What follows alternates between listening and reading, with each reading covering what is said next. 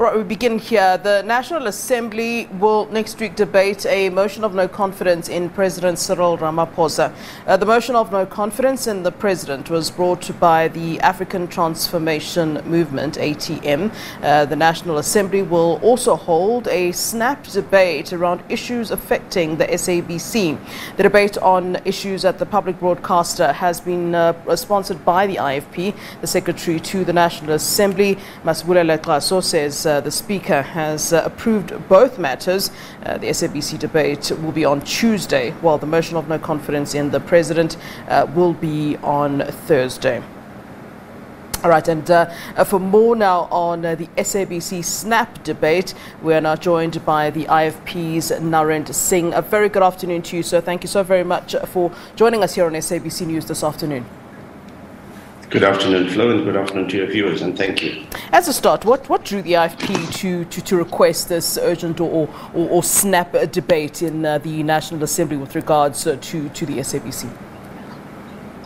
Well, having received a report from my member on that portfolio committee, the Honourable Majosi, one realized as a caucus under the leadership of Prince Mangosuthu Buthelezi that this impasse is not going to be resolved soon, and that there are a number of factors at play here, and it is incumbent upon the minister to also listen, and for government to also listen to members of different political parties express their views on what is happening at the SABC and how important the SABC is to South Africa and, for that matter, to the rest of Africa. Yeah, and what would the contribution of the IFP then be to this conversation, to this debate, to this impasse? I mean, what are the sort of main issues or perhaps questions that the IFP wants to still put forward that maybe haven't already been raised? As I'm sure you are aware, there are conversations already happening with the different unions, in particular the NWU, who are in conversation with the board, with the Minister of Communications. So I'd really like to know what would the input of the IFP be that would perhaps be different or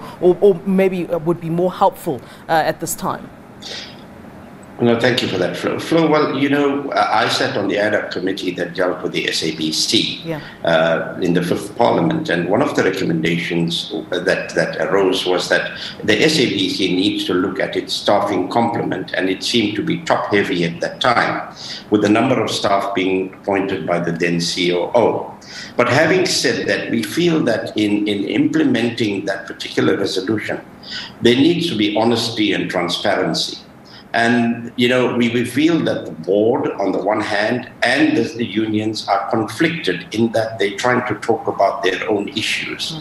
And what we are going to be proposing, amongst others, that one gets an independent consultant or firm of consultants that are au fait with matters of media, look at the SABC, look at the staff structure, and make recommendations that will be independent and that will advise the way forward.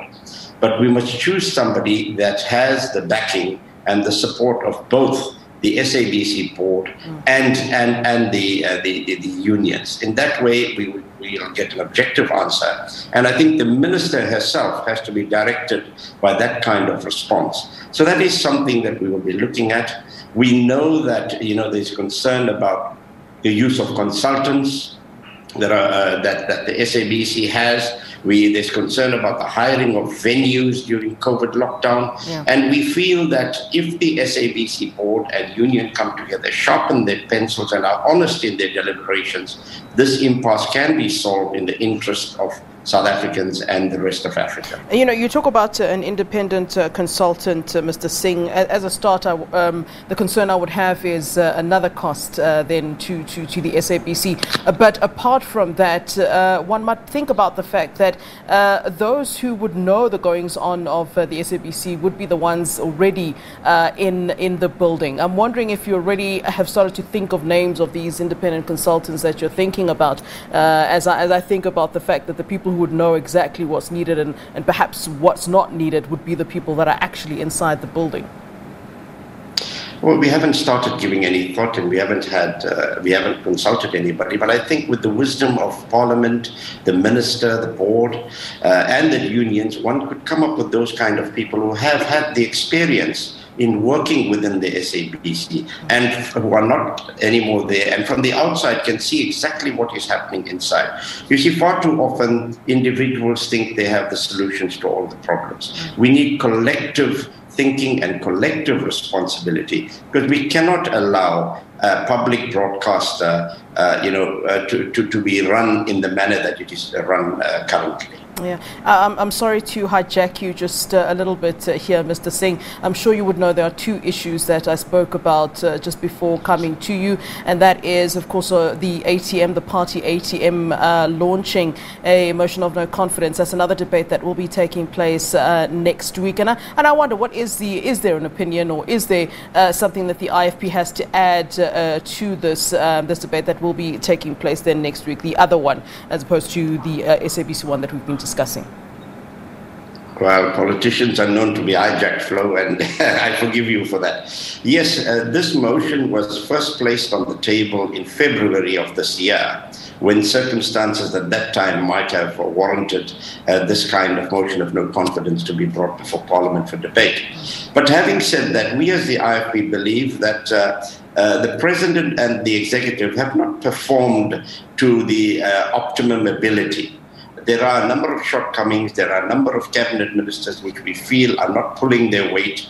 There have been serious challenges with regard to COVID-19. But all in all, our view is that the current President Ramaphosa, has steered the ship to the best of his ability.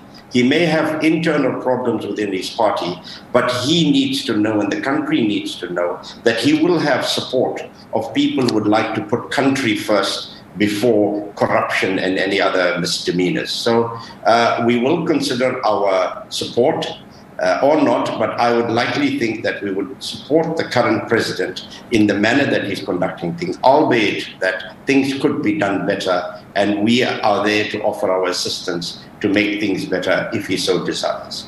All right, Mr. Singh, thank you indeed for indulging me there. That is the IFP Chief Whip, Mr. Narend Singh.